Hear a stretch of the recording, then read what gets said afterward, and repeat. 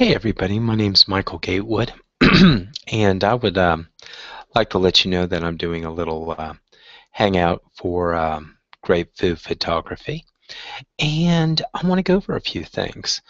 Now, I'm going to leave this open for people to come in, and if we need to, maybe even take a look at some Q&A. So I've turned on Q&A here in case anybody wants to join in and ask any questions.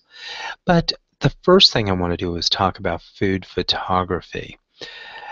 Now, my name is Michael Gatewood, and I'm a professional food photographer with Getty Images. And I also photograph a lot of different restaurants and catalogs and things of that nature. I've had a lot of, well, food photographs in all kinds of major magazines.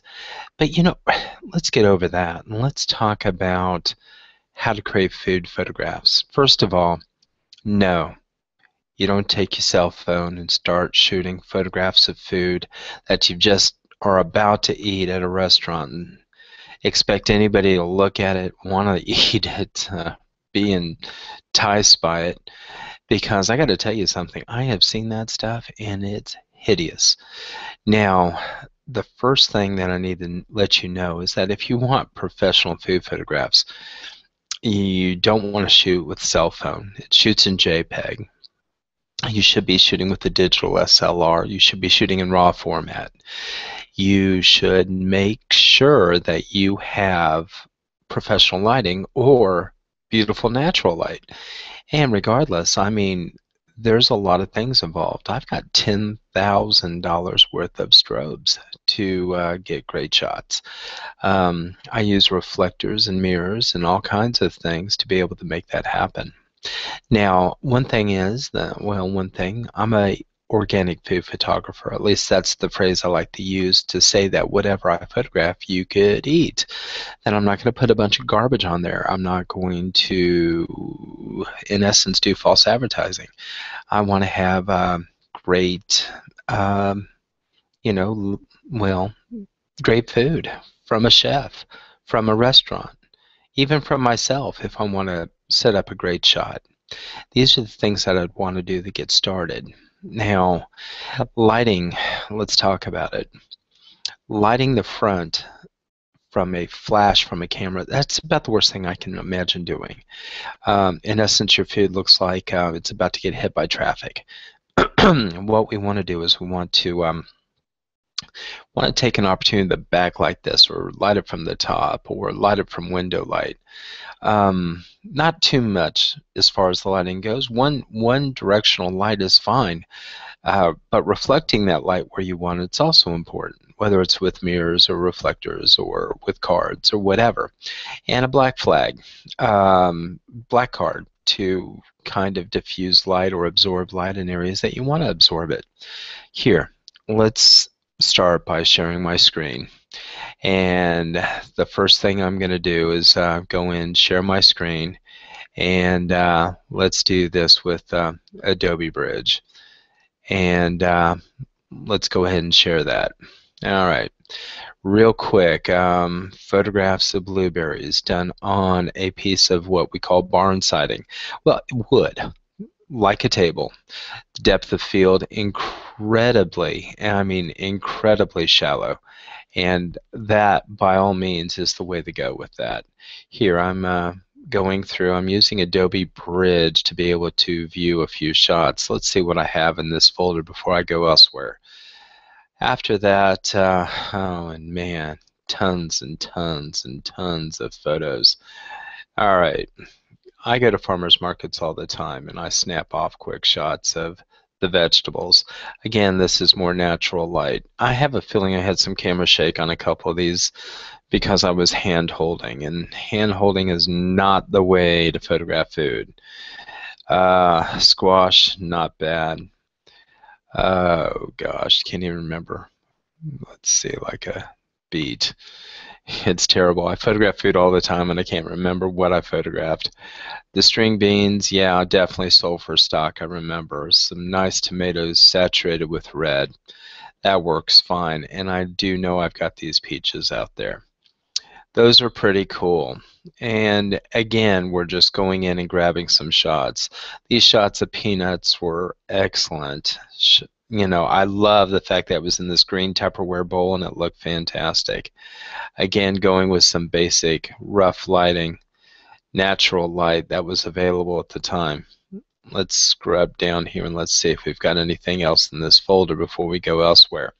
I'm going to go back to Essentials View, and being able to go to Essentials View, let's go in here and let's see what else we've got.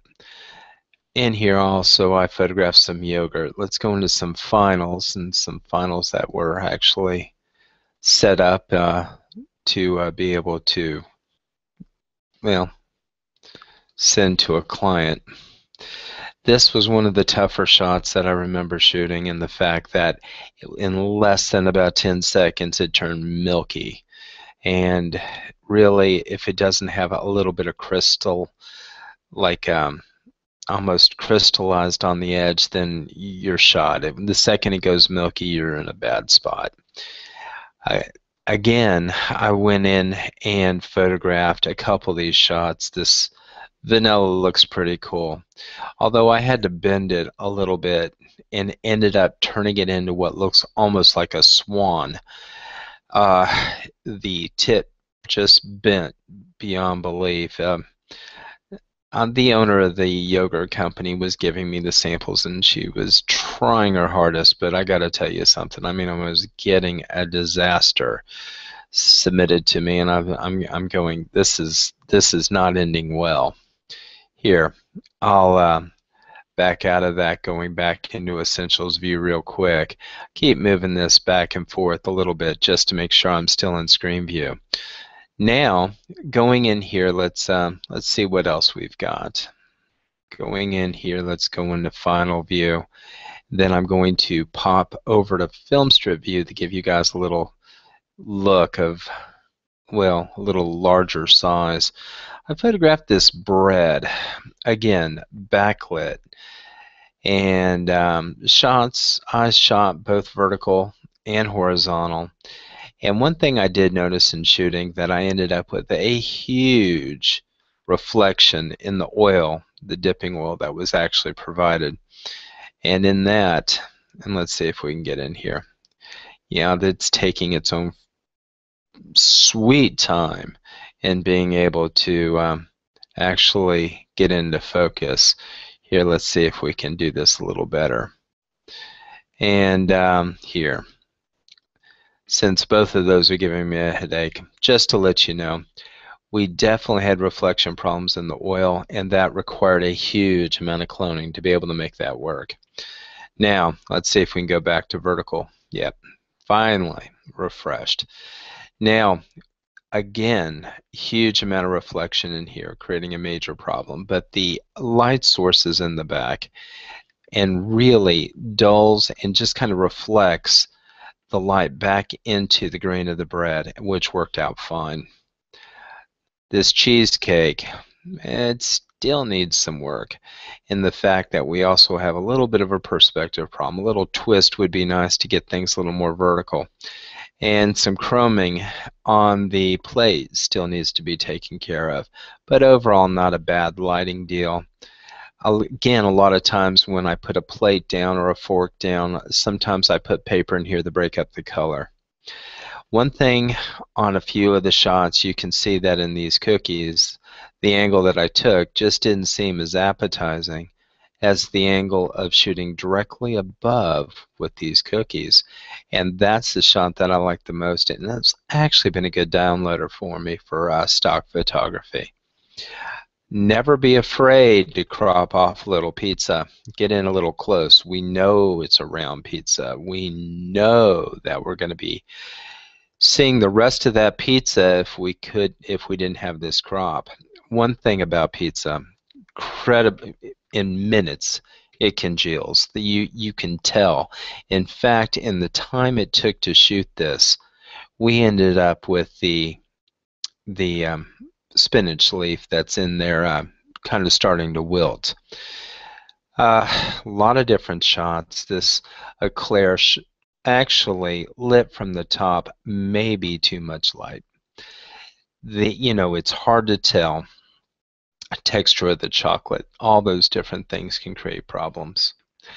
I've always done well by shooting, well, cannoli, and these are dead on as far as cannoli goes. I got to tell you something. I love shooting dessert and being an organic food photographer, and one that doesn't jazz it up with a lot of ingredients you can't eat. It's always nice to be able to eat it afterwards. That I will share. Going in here, we've got, like I said, a lot of different options. Now I'm going to go into another little grouping that I have, and again, I'm kind of dipping down a bit to see if we've got what we're looking for as far as screen share goes. Now, in taking a look at this, again, the lighting on this was shot more from the top down, mainly because of the coffee or the mocha that we have in there. Again, provided by the owner of the coffee shop, allowed me to be able to kind of get a swirl. A more experienced barista could have given me a better looking top on this. And so there again, a food stylist is definitely a necessity. I noticed in here that there's some cleaning that needs to be done, and again, Photoshop can do a wonderful job with that. But the angle looks pretty good and the crop is pretty nice on this. One thing on a couple of these shots, in fact, on the Philly cheesesteak is probably one of the hardest things to make appetizing, yet is an appetizing sandwich. I faded off the plate just a bit to get the look that I wanted, and this is high key white, so we're dealing with the ability to be able to put copy and logos around and about, but again, the cheese in no time at all can start to look congealed. But I did enjoy exactly the way this kind of faded off, and I think it looks nice. Sandwich, good contrast, good golden hue on the bread. And there again, a reflection shot with lighting on the top coming down. Now, as far as what kind of shot that we want to do, aperture priority might be our best bet with this, and setting an aperture priority of, let's say, right around f16 maybe to f8. But there again, we're looking at definitely putting this on timer mode, because when we click, we don't want to touch that shutter. So we want it to go off in, let's say, 2 or 3 seconds, because for sure, no camera shake. Definitely looking at having a tripod with this deal. And we're also looking at wanting to go in and having a certain amount of exposure for this that's going to be a little bit longer, definitely longer than hand holding would allow. And being shot in RAW format, we've got 10 f-stops of being able to adjust, where with JPEG, 3 tops before it just falls apart. And not to mention about 100 ISO, we want to really watch out for film grain. This particular shot was very appetizing. Coming in close, we can see great focal point right up here at the corner, right on the edge of this. And again, good exposure on this. Believe it or not a lot of color in this, but one of my favorite shots, this lobster tail pastry, has great texture in the whipped cream, and I can see the graininess, I can see all the texture, and I see no blowout.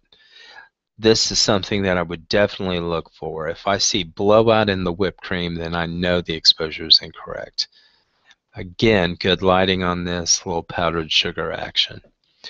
Recently, a food magazine gave me some images to critique, and one was of carrot cake. It was the most hideous shots of carrot cake, having the writers actually take the photographs with their cell phones and then put it into a food magazine. And I thought, oh my gosh, this is not the way to do it. Just a terrible idea.